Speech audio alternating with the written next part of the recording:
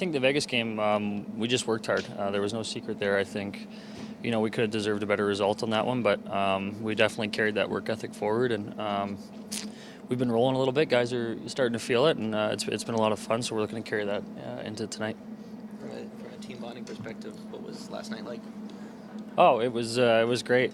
We had a turkey dinner in the afternoon and then went for a big team dinner, so be a big warm-up for us, sweat it out a little bit. It was great, though. It was nice to be down in the States for the U.S. Thanksgiving and get to enjoy it. What can it do for a player mentally, Tyson, when he's put in a spot to best use the skills that got him to the NHL?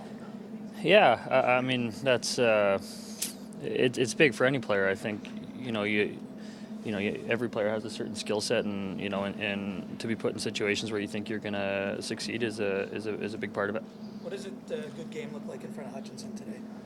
Just a bit of what you've been seeing the last 3 games. We're feeling confident. We feel like we're going to score some goals, and we just got to tighten it up in the D zone and not make him make any of those big saves. How important is it for him, given that after a lot of his starts previously, a lot of guys said we just didn't do it for him tonight? Yeah, I think every start he had was on a back-to-back, so we've got fresh legs now, and we're going to be a rested team and a focused team in front of him, so we got to give him another shot here. Has being on the road had that been able to give you guys that bonding experience you were looking for?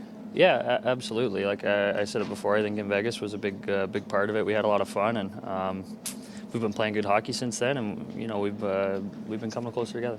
It doesn't really matter who I play with. I'm always going to try to find the open ice and use my speed. But especially with a player like Spez, he'll find you. So I think on our line with PD, we can use our speed as much as we can and be on the forecheck. But when it comes to making plays, Spez has got to find us and feed us, and it's a good line. Has the vintage nickname taken hold a little bit? John was saying. Yeah, Johnny calls him vintage. I call him retro. So we got some good names for him. What was last night like from a team bonding perspective? It was good. I think it was a really good performance from us, and obviously I don't think we gave him too much in the last game, and three wins in a row. That's huge for our team. It builds confidence, and the team's feeling good. But we also know that we're coming in. Playing today against a tough team too, and playing back-to-backs, so we got to be ready for that. Do you guys have maybe a personal responsibility to help Hutchinson get some of that confidence as well and get a win for him? Yeah, I think we've left Hutchie kind of out to dry. When he was with us earlier the year, and he's a tremendous goalie. He's just we haven't been playing that well in the beginning of the year, so we'll try to help him out as much as we can. Sheldon was saying that one of his priorities and the organization's priorities is to treat players with respect. You know better than most of you guys. Is that what you get? Yeah, ever since I've been a part of this organization, I always felt that way. But especially with him, I think it's important for the guys to feel respected, and when we feel respected, it goes both ways too. We respect everybody in the organization. Maple Leafs they're really classy, and they treat us really well. So it's amazing to be part of an organization like that. A lot of guys were pumped to watch some football last night. Are you an NFL fan at all? Just watching a little bit. Obviously, on Thanksgiving, I think you kind of have to. But it was fun, and just being with teammates and hanging out was real fun last night.